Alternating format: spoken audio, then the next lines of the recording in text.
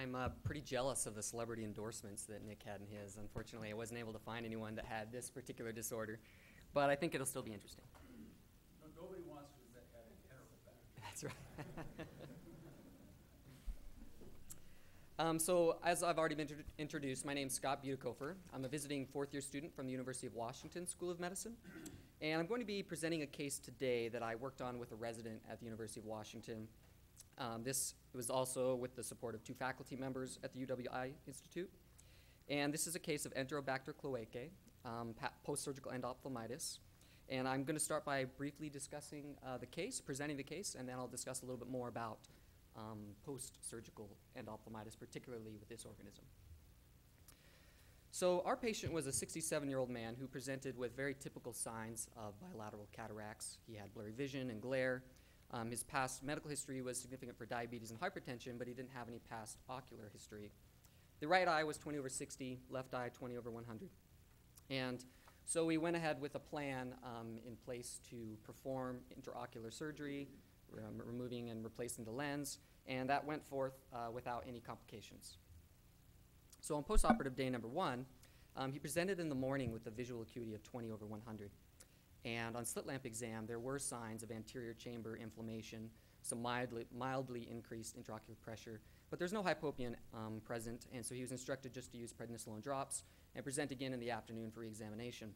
6 hours later, he had subjective worsening of his vision. Visual acuity was now 20/300. The slit lamp exam now showed 1 millimeter hypopyon and also corneal edema. So he was presumed at this time to have endophthalmitis and was promptly tapped and injected with vancomycin and ceftazidime, broad-spectrum antibiotics covering for gram-positive and gram-negative organisms. He was also instructed to use a topical antibiotic, sent home with prednisolone to continue, and was also started on a daily oral levofloxacin. So unfortunately, postoperative day number 2, the patient did not return due to a miscommunication, but he presented again on day number 3, and his visual acuity was now counting fingers at 3 feet. The slit lamp exam revealed that most of his signs were resolving. There was decreased inflammation in the anterior chamber. And the cultures that were collected were now growing gram-negative rods, which is an ominous sign, as will be shown later in the presentation, as gram-negative rods are usually associated with a much poorer outcome from endophthalmitis. On postoperative day number 4, those cultures were then found to be positive for Enterobacter, resistant to ampicillin, and sensitive to ceftazidime. By postoperative day number 6, his symptoms and signs had resolved, and after a 14-day course of levofloxacin, the best corrected visual acuity of 20/60 was obtained. So now a little bit more information on post-cataract endophthalmitis. The overall incidence is somewhere between 0.05 and 0.68%. Many studies report different rates on this. It is a rare occurrence. And there are several risk factors that have been identified for a poor outcome. The first being earlier onset, typically associated with the worst outcome. The worse the vision presents, as the worse it typically ends at the end. And also, causative organisms other than coagulase-negative Staphylococcus tend to have a poor outcome. And as you can see on this table that I put together, gram-positives represent the vast majority of organisms that cause endophthalmitis. And this is thought to be because these are normal ocular flora that are present, before and after surgery. While gram-negative organisms, including Enterobacter, represent less than 10% in both of these studies of the cause of endophthalmitis. To speak a little bit more about Enterobacter Cloacae specifically, it was first reported by a Dr. Rose in 1966. This is a gram-negative, rod-shaped, facultative anaerobe, and it's present in about 40 to 60% of normal human GI flora. It has become an important nosocomial infection in the last couple of decades because it has resistant to multiple disinfectants, multiple antimicrobials. But it's still very rare in endophthalmitis cases, which is why I wasn't able to find any celebrity endorsements, unfortunately. There's only been 14 cases reported in the literature. And in all of these reported cases, the outcome has been uniformly poor. 1 achieving only hand motion, 1 achieving light perception, and 11 with no light perception, even despite treatment. Now this table, though Enterobacter is too rare to accurately determine its incidence alone, other studies have reported that the outcomes associated with the various infectious organisms and their final visual acuity. And as you can see here, coagulase-negative Staphylococcus, the majority, about 60% in this study by Lawani, were able to achieve greater than 20/40 final visual acuity, with very few, only 2, less than 5/200. If you go down the chart, particularly gram-negative organisms, you see that there's a much less likely incidence of achieving a final visual acuity of greater than or equal to 20/40. And here I've compiled the results from a few studies. The endophthalmitis vitrectomy study in 1996. Lilwani was at Basco Palmer in 2008, and Pidgeot from the Netherlands in 2009. And this slide again shows that with coagulase-negative Staphylococcus, they're pretty uniform in their results, achieving about a 60% rate of 20/40 final visual acuity. However, when you go down the chart, you see that there's much more spread that begins to occur. This is likely because these are rare causes of endophthalmitis, which is already a very rare disease. So the sample size is very small. It's hard to accurately assess just how often we can achieve a visual acuity of greater than or equal to 20/40 in these organisms. Now, whenever we find an infection, we want to start treatment as early as possible, hoping to minimize the damage to the eye and achieve a better result. Pidgeot reported that the percentage of patients who presented with endophthalmitis signs within 3 days of surgery by the organism was that was cultured from the vitreous taps. And as you can see here, gram-positive coagulase-negative staph, about 38% of the cultures that grew this were able to, they began to present with signs of endophthalmitis within 3 days of surgery. On the other hand, 100% of the cultures that grew gram-negative rods presented within 3 days of surgery with signs of endophthalmitis. This finding and the finding above that showed worse visual acuity outcomes with gram-negative organisms is the data that's used to link together the fact that there's a connection between early presentation and worse outcomes. However, Pidgeot found that there was no significant association of time from surgery to signs of endophthalmitis with a final visual acuity of greater than or equal 20/40. So now there are some hypotheses as to why organism type leads to these very different results. The first being organism virulence. And virulence is really a general term that is often used. It's describing the specific endotoxins and proteases that each of these organisms create a very unique milieu with. And as a result, there's widely different results, both in the progression of the disease and in the final visual acuity reached. The condition of the eye at presentation also reflects the virulence of this organism, but it also reflects the duration of the infection and the host's ability to respond to the infection.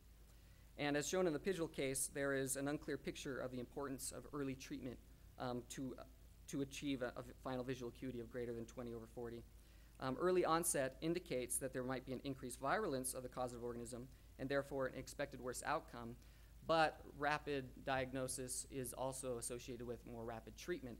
So the results are kind of muddled, and though there is a general consensus that early treatment will lead to improved sight, there is not clear evidence that it will lead to a final visual acuity of greater than or equal to 20/40. Of course, the last important factor in why different organisms cause greater or less damage to the eye is due to the susceptibility or resistance to antibiotics of each organism. And Han and his group took the endophthalmitis vitrectomy study, and they tested the isolates for susceptibilities to commonly used broad-spectrum antibiotics. All of the gram-positives tested were susceptible to vancomycin, and about 89% of the gram-negatives were susceptible to amikacin and ceftazidime, and 11% were resistant to both. In reports by Merza and his case series of Enterobacter Cloacae endophthalmitis, his isolates were found to be resistant to gentamicin and cefazolin, which unfortunately were the drugs that he chose to treat his patients with and likely contributed to the very poor outcomes that he saw. So in summary, identification of the infecting organism is important because it has an impact on the presentation and also the final visual outcome. But it's better to be lucky than to be good. And what I mean by that is saying by treating with broad-spectrum antibiotics quickly, we can treat against most infectious organisms and have a good chance at a positive outcome. But it's difficult to accurately measure how organisms other than coag-negative staph, which is common, respond to the appropriate treatment due to the small numbers reported. The minimal inhibitory concentration, even for partially resistant organisms, is likely orders of magnitude lower than the concentrations that are reached in the eye after intravitreal injection with antibiotics. So even though you may not choose the ideal antibiotic for the organism that's infecting the eye, there's a good chance that you'll be covering the organism and still do a good job at treating the eye. When the culture returns, the broad-spectrum antibiotics that you've already started your patient on will likely have done more for the final visual acuity than any changes you might make to your treatment based on the susceptibility reports that you get back. So the only thing I'll say in conclusion now is that even very virulent organisms, such as Enterobacter, can be treated and have a good outcome with effective early treatment and a little bit of luck. So, I would like to acknowledge Jason DeTore, who's the resident who performed the surgery and also saw this patient in clinic and worked with me on developing this case report, as well as the expertise of Dr. Vemlakonda and Dr. Slaybaugh, who helped us with this. Yes? Scott, that was a really nice summary of endophthalmitis. There's one factor I want to bring up, and that is the differential diagnosis of someone who shows up post-op day one with fibrinoid aqueous and signs of inflammation in the anterior segment. That is the possibility of TAS, toxic anterior segment syndrome. And in fact, most endophthalmitis do not show up the first day. They show up a few days later, except in virulent cases like this. Mm-hmm. So that's always a difficult differential diagnosis. In this case, TAS, which is a sterile toxic reaction, versus a virulent infection. And they did exactly the right thing, which is you see them in the morning, you say, okay, increase your steroid, you see them back a few hours later. If it's TAS, they won't be better by then, but they certainly won't get worse. If they're showing signs that they're getting a little bit worse, then you immediately have to jump in and do a infectomy, tap, and culture, and then inject antibiotics. And so I think they did exactly the right thing, which is start them on steroids with the suspicion it could be endophthalmitis, probably TAS, and then check them a few hours later. And at that point, it's clear that this is probably getting worse, so it would be an endophthalmitis, and you jump in and do the appropriate treatment. Right. Thank you. Yeah, very rare complication, so don't want to jump to conclusions too quickly. Yeah, the fact that they did the right thing on TAS is the reason they got right on top of that. Because the usual would be that the eye looks okay, it's within range of your normal. Even with this, I think it was usually the second day or the third day that most commonly this was being picked up. First day was unusual, and then what happens is that you're already a day late. Now it's obvious and it's opposite play for it, and this is just a disease for different bacteria, particularly severe variety like Enterobacter, and the toxins will just destroy the retina. So you're doubly lucky. The second one, if it had been resistant to TAS, by the time you got your culture results, it would be better. Right. So also better to be notice lucky. on this, the other one that typically, in many of your categories, often gets worse is strep. Strep pneumo is also very, very bad. That one got to pick up early. And many of those, in spite of obviously people aggressively approaching, you can see zero that end up with it. Right. Mm-hmm. That's the gram positive chart. Mm-hmm. And it's often a big hole in our foreclonal Do you have a comment? Thank you. It's a very good presentation. Just a reminder to the residents, your wound integrity is really important for preventing endophthalmitis.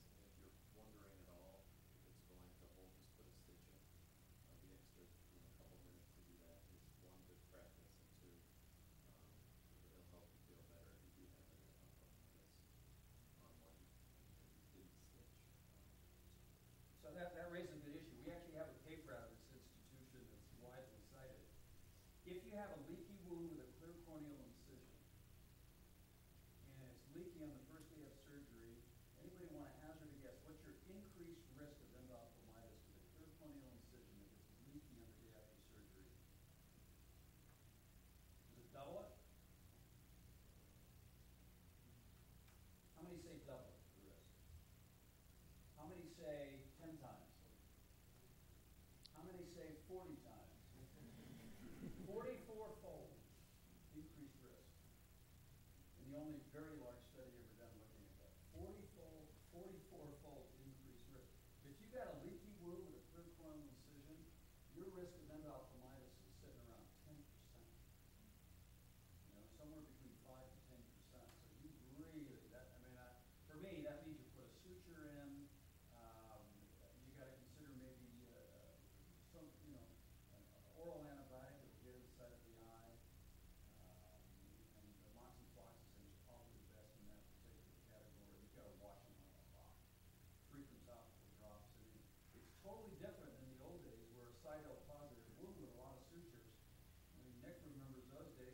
all you still have a positive pressure and this illuminant flow.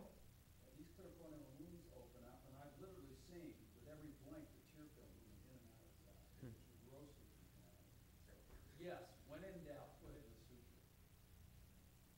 Thank you very much. Thank you.